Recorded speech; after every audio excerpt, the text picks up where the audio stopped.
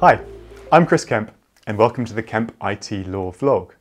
This vlog is about part 3 of the DPDI number 2 bill, the significant, if slightly underreported, smart data proposals. These rules haven't received as much attention as the proposed changes to the UK's data protection regime, but we think they're potentially highly significant for companies which hold lots of data about their customers. They also quietly echo some of the very bold EU reforms taking shape in the Data Act, which will be reassuring for those concerned that the UK is falling too far behind the EU's emerging vision for a digital future. So what's happening? Well, tucked away in part 3 of the bill are 2 regulation-making powers giving the Secretary of State and the Treasury the ability to make regulations relating to access to customer data and business data.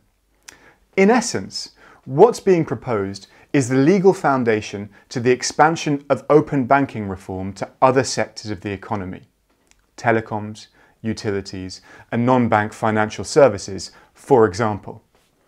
The idea is that the powers will eventually be used to stimulate the creation of innovative new services. The examples suggested are automatic switching services for utilities, holistic personal finance management platforms, and better bill splitting for renters. But implementing the smart data rules will come with a price tag for affected businesses. The government's impact assessment gives a best estimate cost of around £600 million for the UK telecom sector to implement the changes. What's next? Well, part 3 of the DPDI bill needs to be enacted for these rules to go ahead.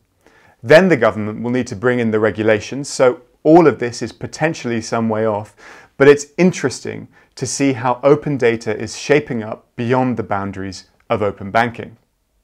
Thanks for watching. For more vlogs and vlogs, visit our website at kempitlaw.com.